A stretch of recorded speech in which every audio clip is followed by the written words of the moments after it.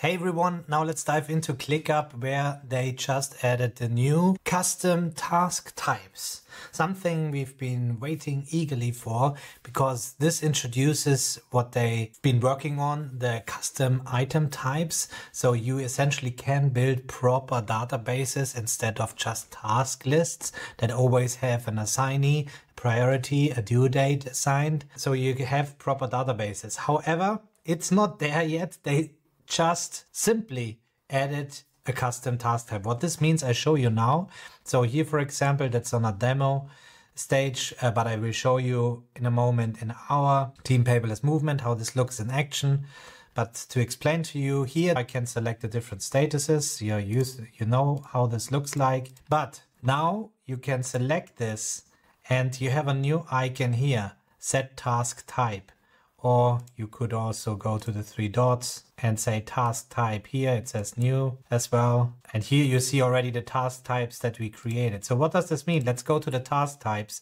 And here we go. This is it. So you have the default task and you have the milestone. That's what you will see when you activate this in the 3.0 beta. And these are the custom types that we already created for our use case. However, what we expected, obviously, when we click on create task type, that there would be now custom fields that we can apply to this task type.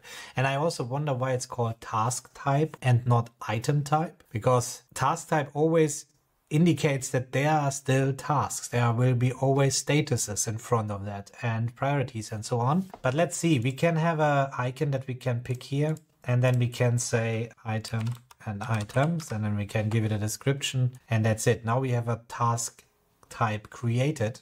Let's go back, go to this to-do list and now I can select this and change it to this new item. Okay, so that would be cumbersome to do this for all the tasks. The reason they do this is now you can have several tasks with different types in one list, which is not so bad. But you can also go to the list, click the three dots, and there you have default task type. And now I can set a default type. So whenever I create a new item, now I have this task type that I just selected.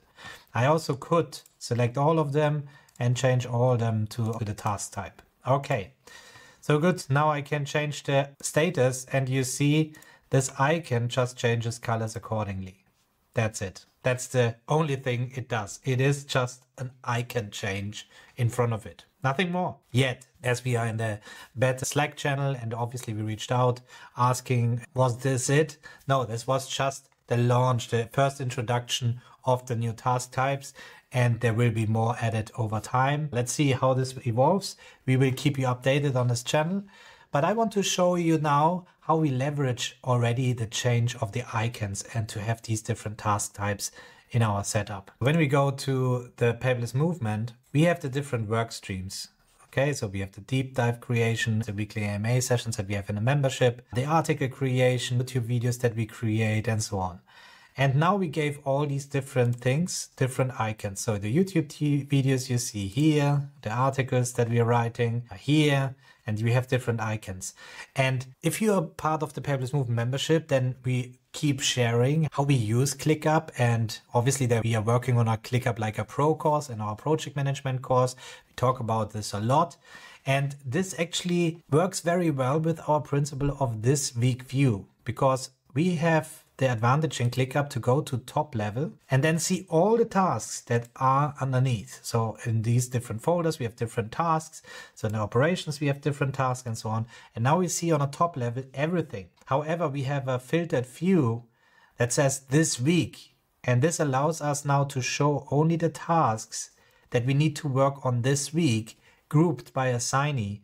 And that makes it so easy to see who is working on what this week. That's what we focus on. And this is how we approach this. If you want to learn more about this, make sure to subscribe to the channel because we will talk a lot more about this in the near future. But here you go. Now we have a list of things. And before we had the new custom types, we had this icon for the normal task and we had this icon for the milestones. And the milestones we use to have a weekly goal. So these are the type of tasks that we want to finish this week without any excuse. And the normal icon was just for tasks that if there is time, then let's do this as well. We realized that whenever we have a video that we want to work on. This is a weekly goal. The video needs to go out this week. So obviously this is a milestone. So there's no need to indicate this as a milestone. Instead, it shows up as a video. So now I have in this list a very easy overview to see what I'm working on this week.